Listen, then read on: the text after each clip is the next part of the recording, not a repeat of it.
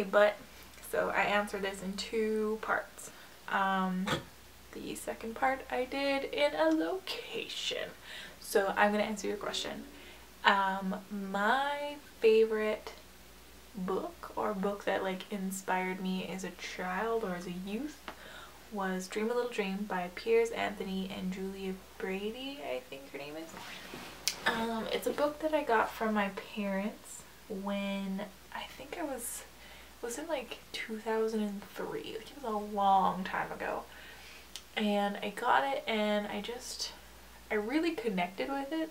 It was very never-ending story-esque. Like, it was this girl who had this shitty life and escaped her shitty life by going to her dreams.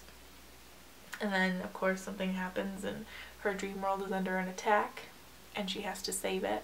Of course, how our dreams go. And while she is in her dreamland, she meets this woman, and this woman is also a real person who they've like met in this fantasy world, and they both lead similarly depressing lives, and it's how their struggles create victories in their dream worlds, and how they are able to defeat their bad guy, more or less, like defeat the nightmare that is threatening to destroy their world. In reality, gives them the strength, or in their dream world, it gives them the strength to defeat the shittiness and all of that in their real lives. So it was really cool and I really liked it. It actually gave me a lot of stuff to think about, because it wasn't a fluffy book. Like, it was scary. I was in grade 8, and it was really hard. Like, these women were beaten and one of them was raped and one of them was a prostitute, and I'm like in 8th grade reading it, and maybe it was a poor choice of gift, but it really helped me to think, like, these are real things that happen all the time, and who helps these people? Like, these people can help themselves, but they shouldn't have to struggle all by themselves. So it definitely gave me some food for thought and helped me to kind of get where I am today.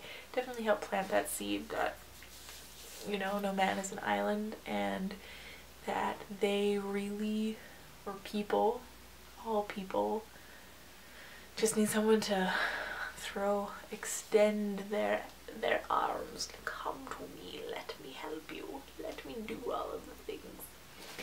I don't even remember if that was your question, but that's what I'm answering, so. And I'm gonna get away with that because you didn't answer my question right anyways.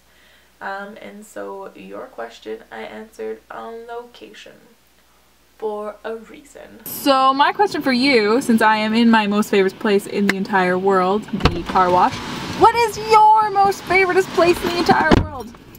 Did I already ask this question? I don't know, but I'm asking you. Your most favoriteest place. Go. Suck it. Bye. Didn't change my life in any way at all.